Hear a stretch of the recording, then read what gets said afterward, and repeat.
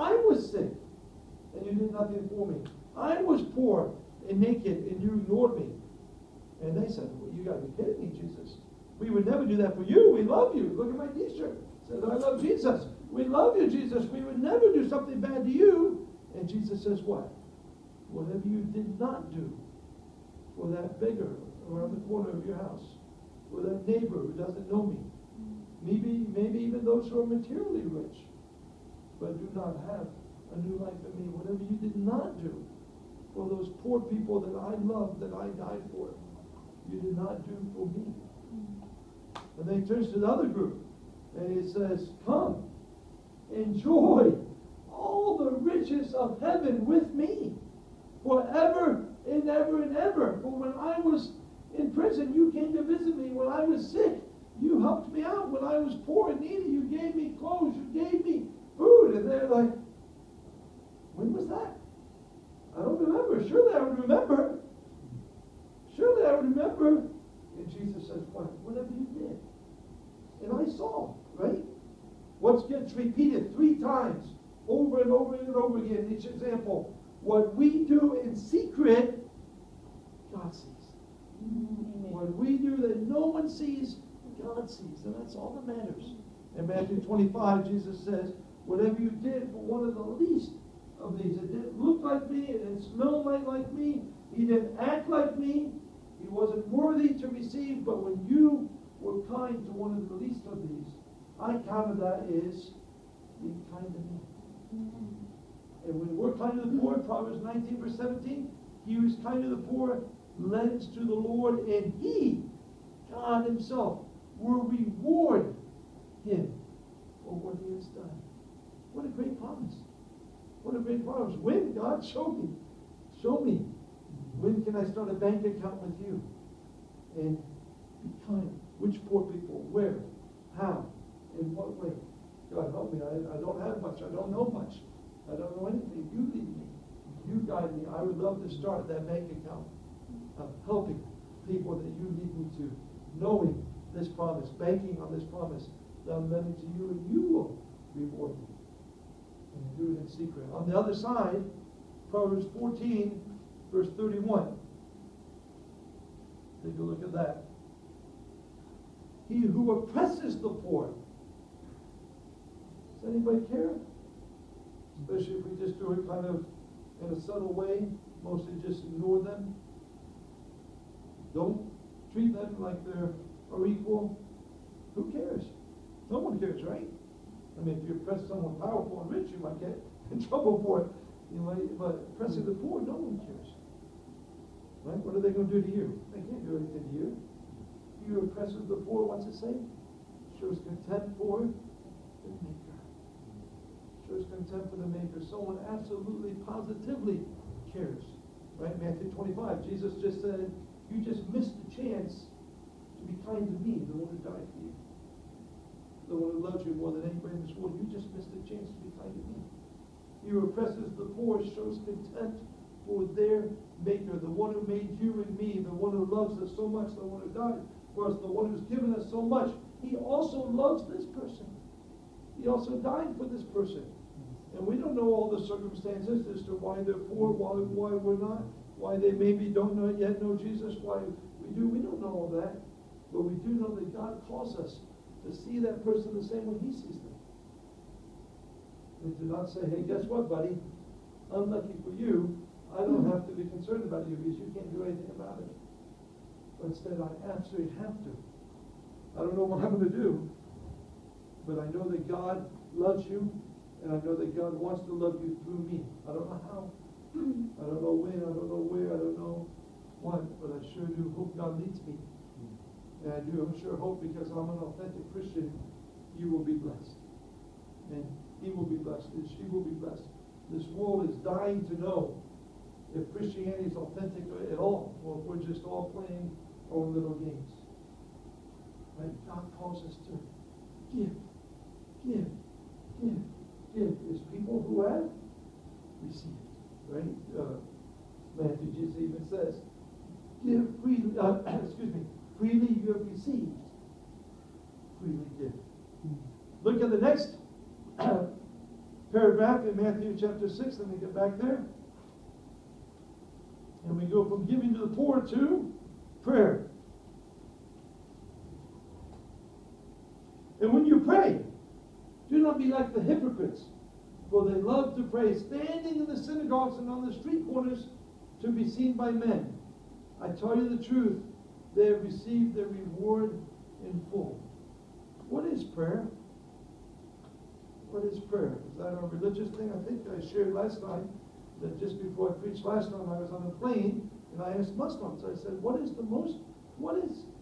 your faith, your religion all about? What is the most important thing about Islam? You know, what is it? Muhammad? What is it? Not one of them said that Muhammad is the most important. The most important, what did they say? And remember for last time, the most important is prayer. We have to pray 5 times a day. If you claim to be a Muslim and you're not praying 5 times a day, there's really nothing to your Muslim faith. That's the key of it. That's the key of it. Humbling yourself, making that a priority, getting to know your God, allowing God to work in your life. That's the key, they say. And so I want to ask us, what is prayer for us? What is prayer? We don't have that requirement. Right? We don't have to pray 5 times a day. I probably don't have 5 times of concentrated prayer time that I give to God. What is prayer? Prayer is us getting to know Almighty God, us communicating with Almighty God. Almighty God. And what a shame that the people that are the leaders of the religion here could be known as saying prayer is meant to be a show. Prayer is meant to be for others to hear, for others to think highly of me. What a shame. What a shame. And yet that was the norm. That was considered just the way it was at that time. When you pray, go to your room. Verse 6, it says, close the door and pray to your Father who is unseen. Here it is again. Then your Father who sees what is done in secret will reward you.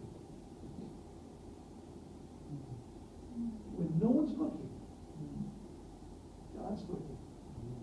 In other words, there's never a time when no one's looking. God's looking. Who's looking? The one who loves us more than anyone else ever will love us. The one who we're going to stand before when we die is our judge. It's our judge. Is this real? Has this captured our hearts, these realities? Or is it just talk, religious talk out there? The God of the universe sees everything. And he says, pray to me in secret. Get to know me. Pour out your heart to me. And get to know me. Hear from me each and every day. Pray in secret.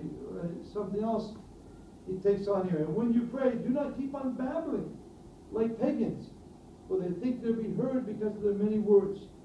Do not be like them, for your Father knows what you need before you ask him. We don't pray to impress. We don't learn how to pray the best prayers. We pray from our heart. Right? There's a great example in the scriptures in Luke 18 when a wonderful, in the world's eyes, a wonderful person with a great reputation for being a wonderful person, a believer in the best religion that was around at the time. And he prayed and he said, God, I thank you for helping me to be such a great person and to have all these great habits and all these great things in my life. And then someone else who had no clue how to pray.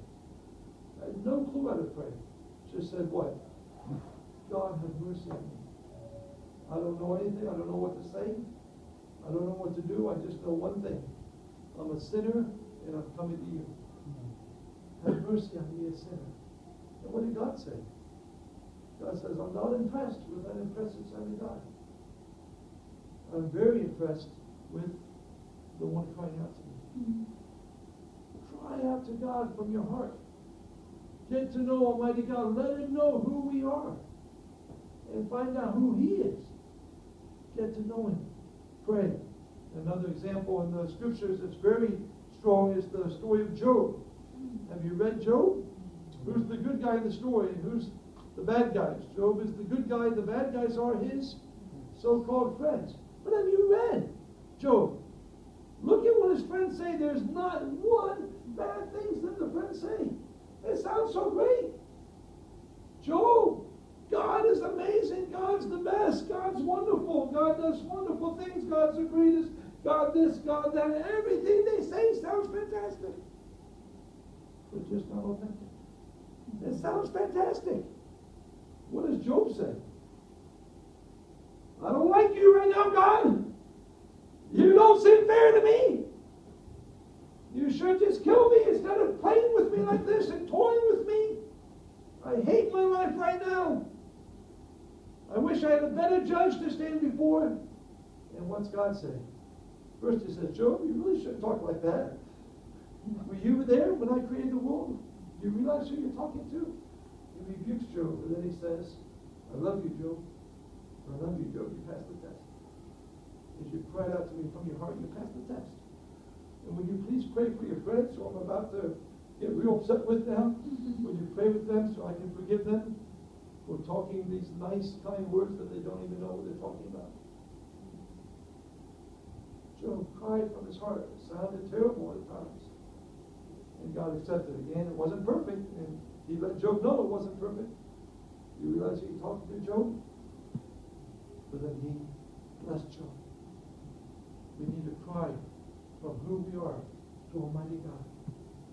Right? Not look for the impressive sounding words. Not look to sound impressive, especially in front of others, but maybe even worse in front of God. God, this is how I think I'm supposed to pray. I learned this at the seminar.